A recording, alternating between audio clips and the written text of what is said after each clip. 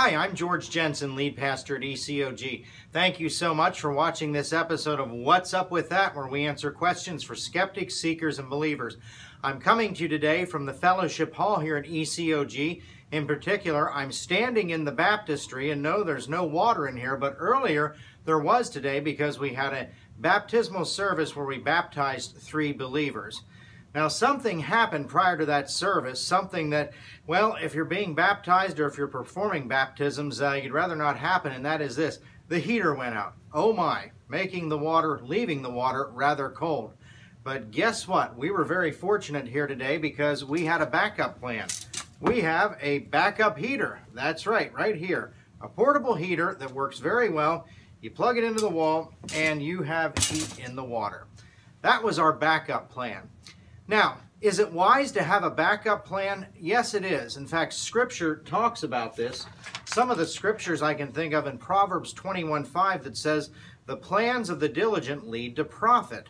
Or Jesus talks in Luke chapter 14 about building a tower, that if you want to build a tower, shouldn't you first count the cost, meaning make plans for it.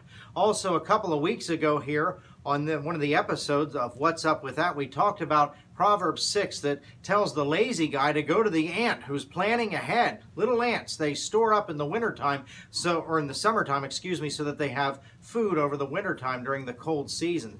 Planning is a good thing. And I'm glad that we had a backup plan here for our believers' baptism service. But what happens if your backup plans even, don't come to fruition? Well, that's okay as well, because the Bible also tells us the heart of a man plans his way, but the Lord establishes his steps. Meaning that many times we have a plan, and we even have a backup plan, but God says, I have a different plan. And this is why Christianity is such a beautiful thing. For those of you that are skeptics of the faith, let me encourage you this way.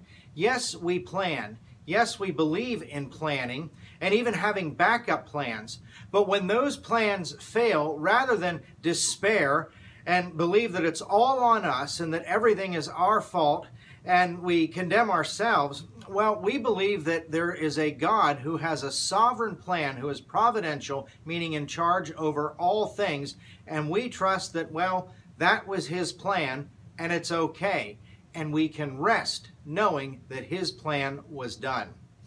And that's why the Christian faith is such a comforting thing for those of us who make plans, because we know that everything is according to God's plan.